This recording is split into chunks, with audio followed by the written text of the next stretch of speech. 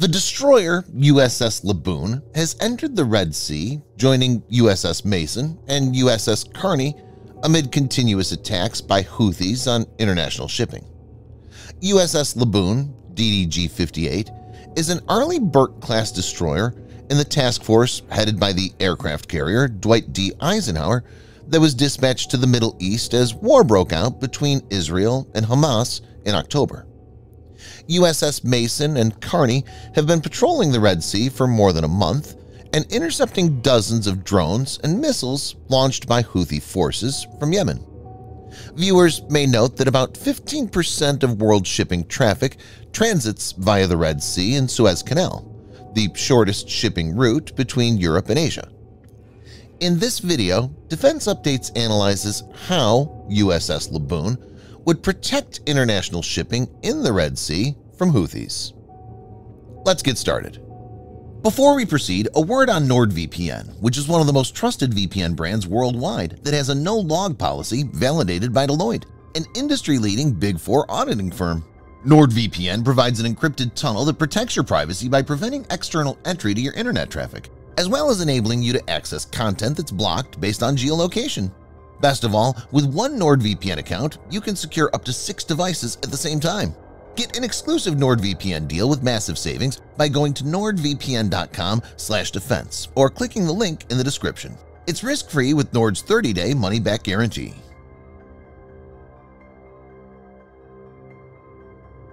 The Houthi movement, colloquially simply Houthis, is an Islamist political and armed organization that emerged from the Yemeni governorate of Sada in the 1990s. Houthi rebels in Yemen have previously expressed an interest in combating Israel, and they've reasserted this desire during the 2021 conflict between Israel and Hamas. A few weeks earlier, Abdel Malek al-Houthi, the rebel group's leader, warned the United States against intervening in the ongoing conflict between Israel and Hamas. The Houthis have also been releasing video footage claiming to depict the launch of cruise missiles and drones aimed at Israeli targets. The group is known to possess advancing long-range strike capabilities, such as the Quds series of land attack cruise missiles thought to be provided by Iran. Houthis first began targeting vessels that they claimed were headed to Israeli ports, but announced earlier this month that they would attack all ships in the strategically vital waterway connecting Asia with Europe. USS Laboon is an Arleigh Burke-class destroyer in the United States Navy. The ship is named for Father John Francis Laboon, a captain in the Chaplain Corps of the United States Navy, who was awarded the Silver Star during World War II while serving on the submarine USS Peto. She was placed in commission on the 18th of March, 1995, and is home-ported in Naval Station Norfolk, Virginia. The warship has an overall length of 509 feet, that's 155 meters, and a displacement of about 9,200 tons. It's capable of a maximum speed of 30-plus knots, or 55-plus kilometers per hour, and a range of 4,400 nautical miles, or 8,100 kilometers. Being an Arleigh Burke-class warship, it's designed to be a multi-mission destroyer capable of anti-aircraft warfare, AAW, anti-submarine warfare, ASW, and anti-surface warfare, ASUW. For anti-aircraft warfare, USS Laboon is equipped with the Aegis combat system, which enables it to detect, track, and engage aerial threats like drones, cruise missiles, as well as short to intermediate range ballistic missiles. The warship has several types of missiles accommodated in its Mark 41 vertical launch system, VLS, present in 2 blocks of 32 and 64 cells that can be launched to take out incoming threats from long ranges.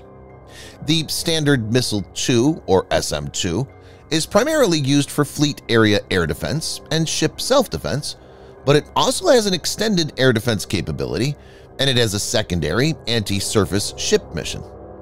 Manufactured by Raytheon, SM-2 has a range of 170 kilometers, or 105 miles, and has been in service since 1995. Over the years, the missile has been upgraded with new technologies through blocks like 3B and 6. The Standard Missile 3, or SM-3, is an exo-atmospheric missile defense interceptor used for theater ballistic missile defense.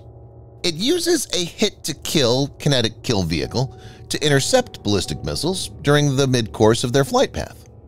SM-3 is unique due to being the only Standard missile designed to operate in the vacuum of space.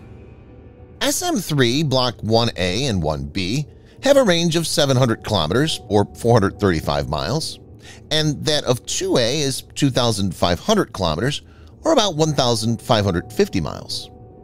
The RIM-174 Standard Extended Range Active Missile, ERAM, or Standard Missile 6, SM-6, has been deployed primarily by the U.S. Navy to counter different kinds of threats.